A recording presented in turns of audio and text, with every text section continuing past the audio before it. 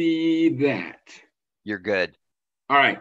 So one of the things I'm going to do for you guys, and I did it for the first session, is I know there's no way we can get through all of our drills and everything and show you the correct way to do it. One of the things I am going to do the next time I do in-person clinics is I'm going to videotape all the drills, and so that you can actually see the kids actually doing them. But for now, as most of you have seen, I had a little hurdle in my room here.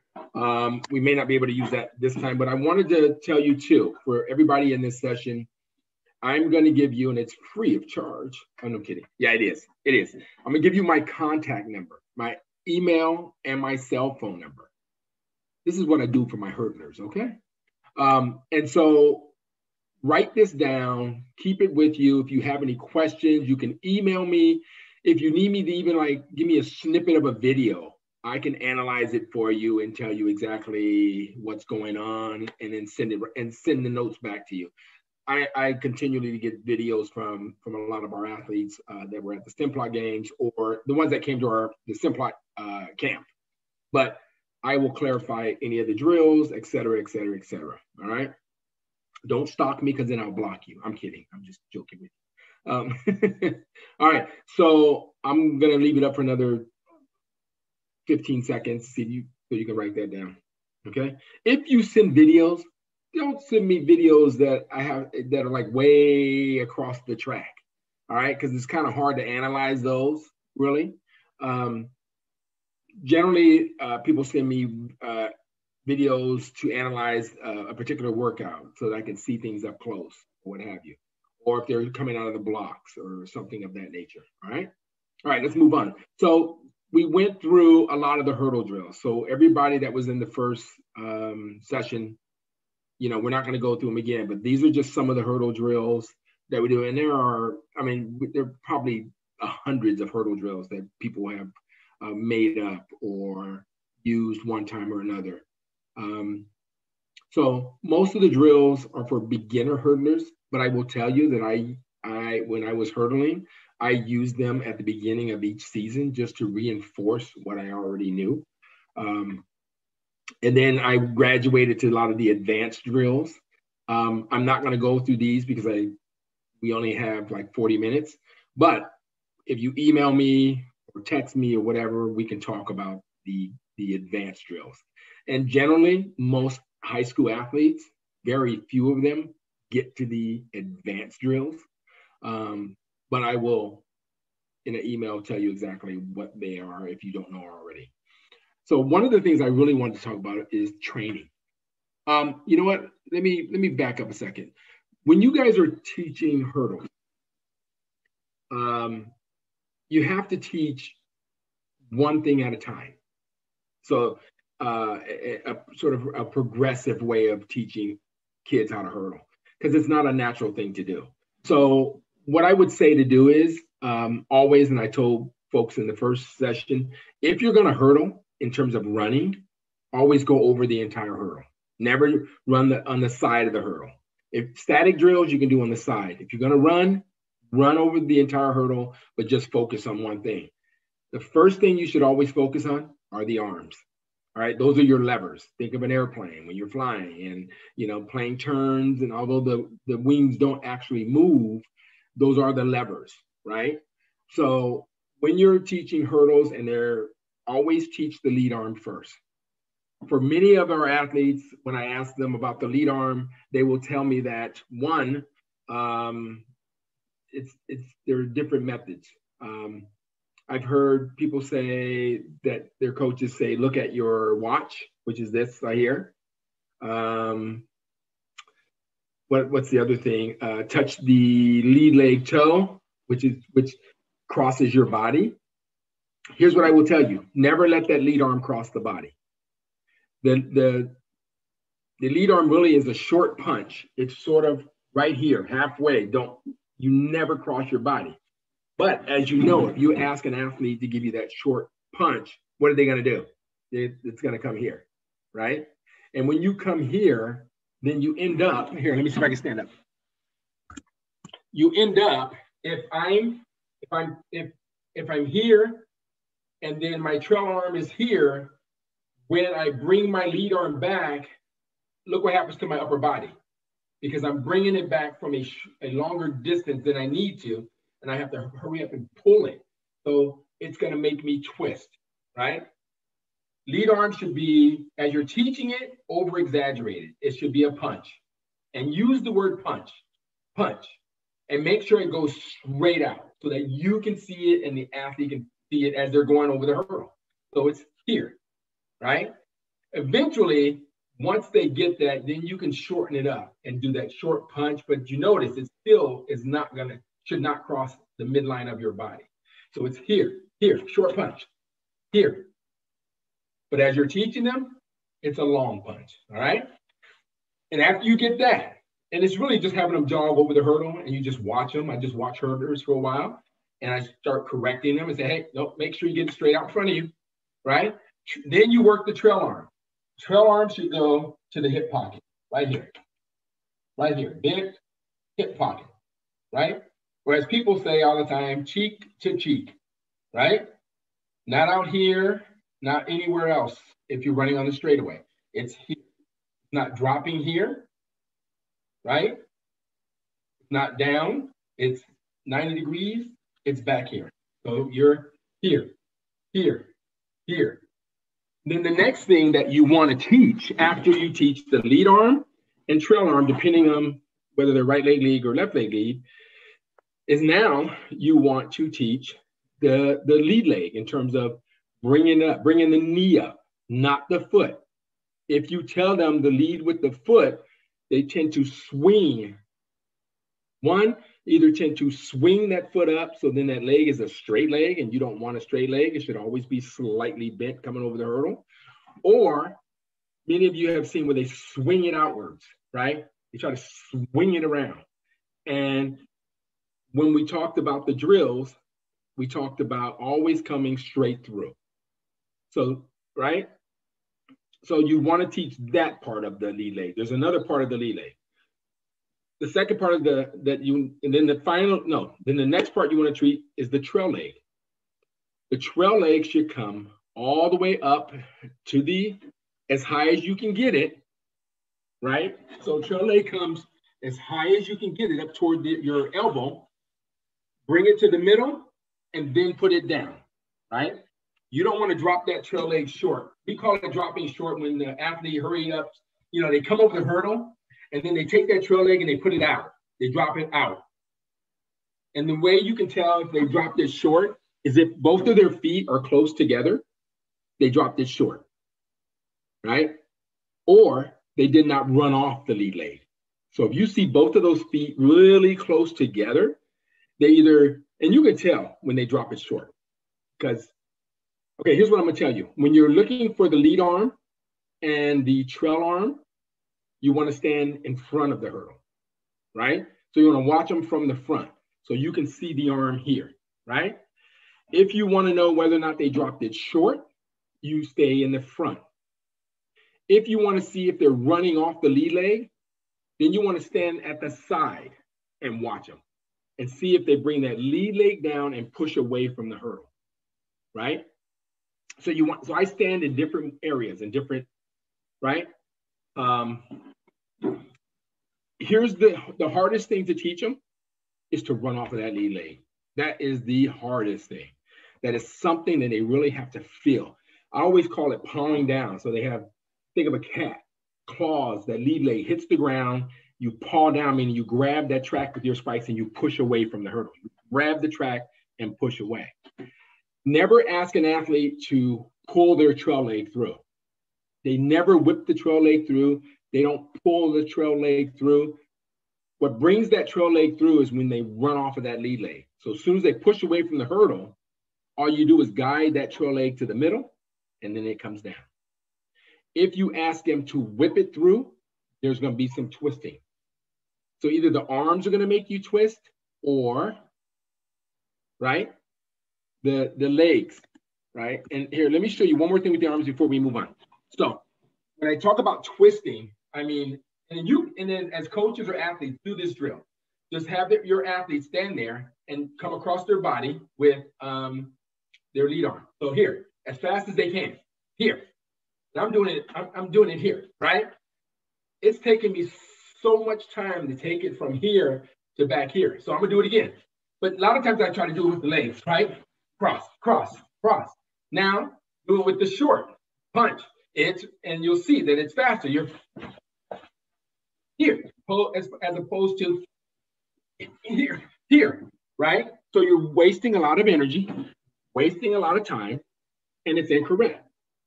Everybody got that? All right, so we'll move on from there, but you have my contact, so. Trying to give you a few more tips. So remember, lead arm, trail arm, driving into the hurdle, trail leg, and then the hardest piece, teaching the athlete how to run off the hurdle.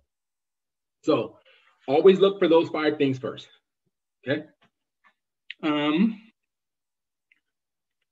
Interval training. I'm going to talk to you a little about that because this is so important and you already know about it. I'm just going to slightly go over this. So when you are training an athlete, coaches come out with particular workout every day, right? They write up their workouts, they come out. A lot of coaches don't change the workout, right?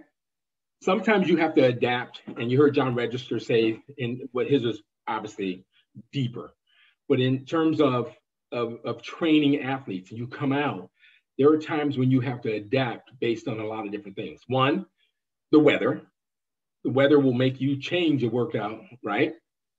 The other thing that will make you change your workout is you're watching your athletes and they're either warming up like a 1,000-year-old woman or a 1,000-year-old man, you know, like really slow, really sluggish. Sometimes you change your workout and provide them with a workout that they feel confident, one, that they can do, but two, they love the workout. For me, if I'm coming out jogging like a 1,000-year-old man, don't let me repeat 500s because I will still run like a 1,000-year-old man. Have me run 150s. Oh, but I can still run the same volume. So if I had to run 3 500s, which is 1,500 meters, right? I can do that with running what is it, 10 150s? Is that about 1,500 meters? I don't know. My math, sorry, right? But I love running 150s, right? So I'm going to be more successful because I get to do what I really like to do versus running repeat 500s. So whatever volume you have that day, if you have to change it, change it. They don't know. Athletes, we don't know. Ben's not going to know. Is Ben in here? Yeah, Ben's not going to know. He's not going to know, coach. Well, now he might know because he's listening. So for instance, and the other thing, my coach used to always come out with a world-class workout, which he calls, that's a gold medal workout.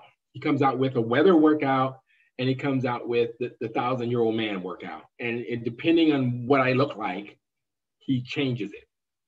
But here's what he does not change. He may change the distance. Like he may change, right there, you see the sample, 10, 200 meters. I have to run them in 25 seconds and I get 2 minutes and 30 seconds of interval, right? So I would run at 200 meters in 25 seconds, 2.5 minutes, I got to run another one, right? So he doesn't change the repetition, all right? He doesn't change the speed. What he changes for me, he either changes the distance or the sectors or how far we're going to run, and he may change the interval. But the only time he changes the interval is not to give me more rest, it's to give me less rest. So as coaches, never change the interval. Even if they don't make the 25 seconds, it's okay. You're trying to build that base, right? Because kids will come and tell you, I can't do it, coach. I'm tired. I can't do it. I just can't do it, right? No, my coach would always come up, check my pulse and go, you can do it. Your heart doesn't lie, right? And so he doesn't change the recovery period. Now, the only time he changes the recovery period is if he sees that I'm really handling these workouts really well. So say, for instance, I'm running 200 meters. Man, I get to about the fifth one or the sixth one, and I'm kicking butt. I'm not even tired, right? He's like, I'm dancing and I'm doing, right? Then he thinks about it. He goes, okay, all right, he's feeling good today. So instead of giving me 2 minutes and 30 seconds, he may only give me 2 minutes. And I don't know that. I walk back, and then all of a sudden I hear, all right, let's go. I'm going, was that 2 minutes? I didn't know I didn't get all my rests, right? But I have to go. And I didn't realize this for years later that, yeah, he changed it based on what I look like, right? So never change the reps, never change the time. Because sometimes I've run workouts where I didn't even make the time. I'm like, look, I didn't even make the time. But he still kept me on that interval because he's trying to build me. He's trying to get me to run without oxygen, right? Lactic acid, trying to get me to run when I'm tired, right? I would say the mistake that most coaches do is they give him more time. Oh, he looks tired. I'm going to give him 5 minutes. No, never change that interval, okay? Now, there are different things that they do in between, like there's activities performed during the recovery period. Most of the time I walk, all right?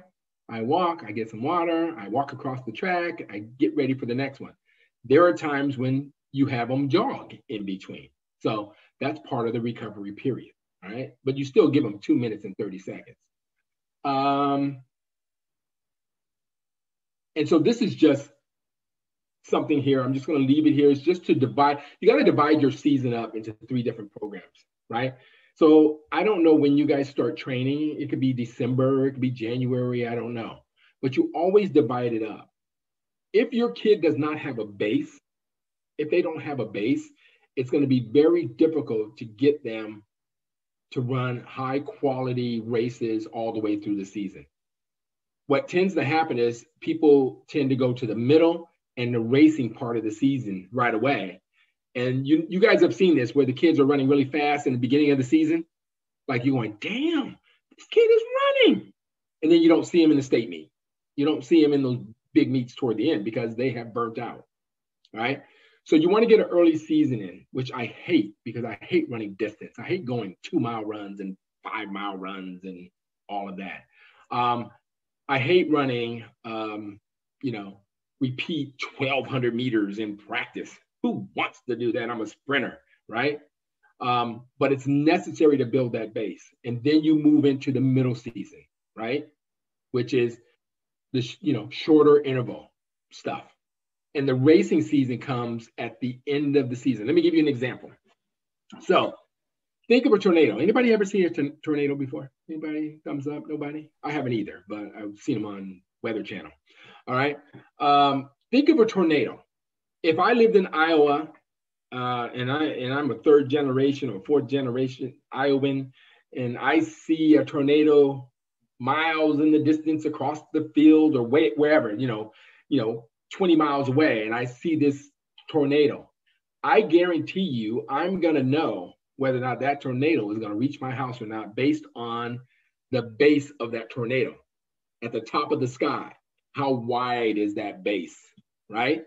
Because we know the fastest part of that tornado is not at the top, right? It's at the bottom, right? So the top of it is that early season. It's like, I'm going to run you slow and short recovery, right? So let me give you an example. Say in October or whatever, or let's say November when I start training for the Olympics. And the Olympics were in September of the next year. He might start me off running, and I'll just use 500 meters as an example. He might have me running 500 meters in practice, right? I might come through the 400 meters at about 60 seconds, right? But I only get 3 minutes in between, 3.5 minutes rest, which is not a lot of rest when you're running 500 meters, right? That's the early season. As I start moving along from November to December, he may give me, I go down to 6 of them, 6 500-meter runs, but I'm coming through the 400 meters at 55 meters now, 55 seconds, right? So I'm speeding up, but now he gives me a little extra recovery time. So now I'm getting like, instead of 3.5 minutes, he's giving me 4.5 minutes rest, right? Or 5 minutes rest in between. As I get to the middle season, which means I need to run a little faster with longer recovery, because now I build that base. I got that F5 tornado going, right? My base is like 800 meters or a mile wide, right? And I'm coming down into that middle season. Now he may have me run 4 500s, but now I'm coming through at 51 seconds in the 400 meters and finishing off, right? 51 seconds, but now I get 6 minutes. I'm so happy I get 6.5 minutes rest. Not 4, that's it, right? When I get to the racing season, which in my Olympic year, I was still in my middle season. I didn't get to my racing in terms of race. When I call it racing, I mean speed on the track season. When I get to my racing season, or just a month away from the Olympics, I might only be running 2 500s, right? That's if I run 500s that day. I'm just using 500s as one sample workout. If I run 2 500s, now I have to come through the 400 meters at 46 seconds flat, right? But guess what? I get 25 minutes rest in between. I get full recovery in between, but I have to run 2. What the mistakes some of the coaches have, or what they're doing, is they're going either straight to the middle season, or they're going straight to the racing season. They're going straight to, like, I'm only going to let them run 3 500s today, but they get 10, 15 minutes recovery. It doesn't build base at all, right? You're more susceptible to getting injured, right? So start off the season going slow and long with your recovery. And the sample with the 200 meters. Let me get real quick and I'll move on. So if I go 200 meters, I might run 10 of them in October. I might run 2 of them in the racing season. I might start off running 30 seconds in November, but in July, I have to run 2 of them, but I have to run them under 20 seconds flat with a running start, right? The racing season. Think of that tornado. Next time when you're planning these workouts, think of that tornado. If Iowin sees a base about this wide, like this wide, they're going to go back in and have dinner. Because they're going to go, it ain't even going to reach us, you guys. Keep eating, right? But if they see that base a mile wide or half mile, they're like, get in the cellar, people. It's time to go, right? That's what you want other athletes. That's how you want your athlete to feel. Like, I can get in a race and I can move when I want to move, and I can handle 3-4 races every Saturday, whenever they run their events, right? They know, they can feel that, as opposed to going, whoo, I might be fast in February and March, but I'm going to be I'm going to be burnt out by the time I get to the state meet season, right? And if you guys email me, we can talk a little bit more about this, and you can talk about sample workouts. So this is, and then here's some tips for you guys, coaches and athletes, because I never wanted this as well. Never tell an athlete what their workout is. Don't pin those workouts on a board, right? In the gym or wherever. Because if you tell me I have to run 500 meters on Monday, I have a dentist appointment, okay? All right? I don't want to know, right? Wait till they complete their warm-up. That way, if you have to change the workout, you can change that workout, right? Based on what they're, and then they still feel successful. They still feel like, okay, I can handle this workout, versus you give them that workout that you have planned and they really suck at it, which we all will at some point. And right? And then never tell them how many repetitions. Don't tell them, even during the workout, just say, hey, we're running 200s today. You don't have to tell them how many. I always knew how many on the last one. When my coach says, last one, then you go, all right, right? Last one, right? Other than that, I don't want to know. When I was training by myself and he was away, he would send them to me in envelopes. This is how good I was. I was so I didn't want to know. So I would warm up, stretch, do my drills, get ready. And then I go and open my envelope like I was winning a prize. And then, yes, then I would know what my workout is, right? Document everything, coaches. I wish I had my book. I have, my coach wrote down everything. I have like little journals that he gave to me after the Olympics, after I finished, of all the workouts, everything. He put the weather in there. He put what my mood was, what surface was like. And this is what I was telling you before. Don't be afraid to adapt the workout. Do not be afraid. Keep the same volume, but change the distance or the sector. Incorporate hurdles in there twice a week. So those 500s I was telling you about, what I would do sometimes is I would run a 400 or almost a 400 or 300, and I have to run the last 200 meters over hurdles, right? Or I would run the first 3 hurdles and then run the 500. Throw some hurdles in there. And here's the deal: if they're a 300 hurdler or 400 hurdler, put the hurdles anywhere. It doesn't matter, because you want. How many times do you have to adapt or go over with your opposite leg, right? So it taught me how to adapt. If, as you heard John say about that Kansas wind that hit him, like, then that that wind is in my face, I'm going to have to adapt. This teaches them to adapt as well. And then so many coaches don't run in the rain, even with the all-weather track. The rain is only going to get you wet. I'll give you an example. I was home one Olympic year. I was home. It was pouring out. I'm thinking, there's no way I'm working out today, right? I'm sitting there just chilling. My coach calls me and goes, where the hell are you? I said, Coach, it's raining like cats and dogs out there. He's like, get you out here. We're working out. So I knew then that rain or shine, we were working out. It's an all-weather track. And then the day of the meet, coaches and athletes, listen to this. Cut the umbilical cord. Coach, get your hot dog, get your nachos, go sit in the stands, right? Tell them what they're going to run. Go up there, pull your stopwatch out, call it a day, all right? They have to learn how to run on their own, because I think it happens in the state meet. Especially for sprints. I mean, just let them go. Let them learn, all right? Because my coach always says conditioning breeds confidence. Conditioning. So if I got that base up there, guess what? I feel strong. I feel fast. I'm confident that when I get in this race, that I'm going to vie for that first place, right? And then conserve your reserves as an athlete. This is for athletes. When you're warming up, don't do anything extra. Don't do anything, crazy or whatever. Conserve your reserves. Save it for the race, right? Focus, all right? And then when they're warming up, hey, if it's 70 degrees or less, keep your sweats on when you're warming up.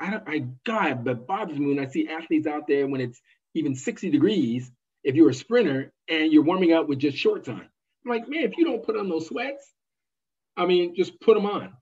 And then if you're going to do the old-fashioned warm-up, jog at least a mile. Every workout, I would jog a mile and then do my stretching. Or if you do the kinesthetic warm-up, some of them do, they jog and do stretches and do all that. You can do that, the ballistic warm-up, go for it. You have to be sort of a combination of a flounder and a shark. Either just lay there and do static stretching, which I suggest all hurdlers do, because of the motion of hurdling is not natural. So you must stretch those hip flexors and those glutes and get it all ready, and then keep it moving like a shark. Okay. Here's variety is the spice of life. This is just a sample.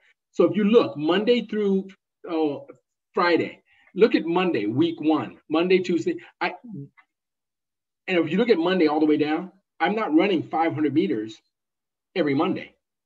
I don't know about you guys, but I don't want to eat the same, even though I love lasagna. I don't want it every Monday. I would get tired of it. I want variety, right? So I would come out every Monday. I wouldn't even know what I'm doing. And I'll have to tell you about the 50s. It's not just running a 50 and then jog. It's called 50s workouts, right? So you would run a 50, jog a 50, run a 50, jog a 50. And I would do that for a mile in November. The last 100, I would run all the way through. That is the most painful workout I've ever experienced in my life. When you text me or email me or whatever, I'll explain that one to you. This is just a sample. These are actual samples of my 1988 workouts from my coach, right? So these are just samples. Like over in week 6, you can see I ran 600 meters, and I forgot what, this was in December, I think. I ran 3 600 meters. The next day I ran 10 150s. The next day I ran 2 800s. And then look, it says Thursday I was hurt. I was faking. I wasn't faking. I either twitched and then, but then I came back the next day and I had to run 8 200s, right? And then the next week, look, 300s on Monday, 300s. But this one, he made me run 300s. Oh, he messed up. He messed up on these two because he had me running. Oh, I think he messed up and put the same weeks there. But these are typical workouts.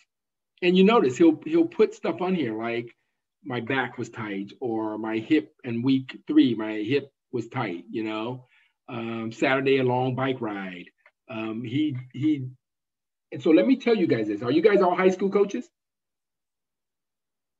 So let me tell you this. The coach that coached me for the 1988 Olympics was my high school coach. I did these workouts in high school as well. So everything I'm telling you, because we as Olympians or world record holders or world-class athletes, we didn't wake up as a kid and go, we're world-class athletes, right? We didn't. It grew on us, or we had to figure it out, or we had coaches that recognized the talent or what have you. And so my high school coach, I went home to my high school coach for the Olympics. And he was the same coach that coached the great Lee Evans in high school as well. And so he was an awesome coach. Let's see here. So I'll help you out with workout design, whatever you guys want, whatever you need from my hurdlers, you know what I mean? Or sprinters or 400 meters. And then motivation, all right? One, it's a shared responsibility. It's not just your job as a coach or your job as an athlete to motivate yourself, right? It's a shared responsibility. If you watch even the NBA coaches, I'm going to tell you right now, the NBA coaches, those are great athletes, right? A lot of what those coaches do is motivate them in those timeouts, right? Keep their spirits high. And it's about having a direction, which means have some goals. You always got to have the goals, whether it's a short-term goal, intermediate goal, long-term goal. For you as a coach for your athletes, and athletes, write them down. I used to write them down, and when I was in high school, and I put them in my binder, I put it in the mirror, in my bathroom, or on my wall, and I always was able to look at that goal every day. And if I change the goal, then I change those cards, right? And it's about selling to the athlete. Don't tell an athlete to do something. It's not nearly as effective when you do that. And they want to know why. And especially when you're explaining, it can't be because I said so, right? My high school coach would say, if you ask me a question about a workout about why we're doing it and I can't explain it to you, then we're not doing it, right? But on the flip side of that, he may ask me what we did last week. What did we do last Monday? And I better know it, right? It's an everyday job, not just before competitions, right? You're motivating those kids, right? And avoid comparisons between your athletes, right? You might have 4 hurdlers. They all have different speed indexes, power indexes, strength. They all have their own things that they need to work on. And make sure that, you don't avoid comparisons. Because I hear coaches sometimes going, come on, man, be like Jim over there, or be like Maria over there. No, be like yourself, right? Be in your lane, your head, focus on what you need to do, right? Motivate by challenges rather than threats. If you don't do this, and be positive, encourage teamwork, handle failures and mistakes constructively. Like, here's the deal. As a coach, yelling at an athlete doesn't work. Think of it as a teacher. If I yelled at the kids in the classroom, it doesn't work. I did have coaches that did yell, but most of the time I had coaches that would teach, that would explain, hey, this is what we need to do, you guys. This is no, that looked ugly. Here's what you need to do with that trail leg, or here's what you need to do with that lead arm. That works so much better. They feel so much more confident doing that. And you have to model that motivation so they can model it for other folks, teammates. And these are my favorite two, is have fun. Now, Kevin and Christy know that I joke around all the time. I have fun all the time. I even had fun when I was running. I wasn't like Usain Bolt on the line. You see how he had fun, like he just before the race? That's his way of loosening up, right? Have fun. And then the other thing, if your athlete is sick or injured, rest them. That was one of my mistakes. I thought even when I was injured, I better get out there because I know Edwin Moses is out there running. I know he's running today, so I have to be out there. But I end up hurting myself even more. So just make sure that if your athlete is, or they need more recovery in terms of after a long Saturday of busting their butt for 4 races, man, maybe Monday is a light workout. You know what I mean? You don't want to burn them out. Let's see. And then I put here that motivation is a critical ingredient for success, both in and out of sports. One element will allow you to get back up on that horse. I'm not kidding either. Let me go back for it. One element will allow you to get back on that horse. Being positive just to that kid that one time, right? Think of something motivational to say, even when they come in last place, And so with that, I'm going to thank you guys. I know I have so much more to tell you. We could have talked about, just never mind. We could have talked about a whole bunch of things, but you have my contact. Really reach out to me, you guys. Seriously, call me even, let me know you're going to call me. And if I'm available, boom, I will call you. We can even talk, You can put me on FaceTime if you're out there on your track and you want me to see something real time, right? And I've had that happen too, as long as I'm not in one of my other meetings, okay? Right? So thank you guys very much. I know there was a lot of stuff and it was fast, and I apologize again for my Zoom mishaps in the first session, but you have my contact. So Andre, this has been fantastic. Right? Just hearing the stories about what you really went through and these tips for the coaches and the athletes. Love it. I think some of it's going to be new to a lot of us, but thank you for that. I think, folks, we only have a few seconds. Again, remember, we're automatically moved into the main room, if you will. It looks like just 1 minute. And then we'll be back with Andre and John Register.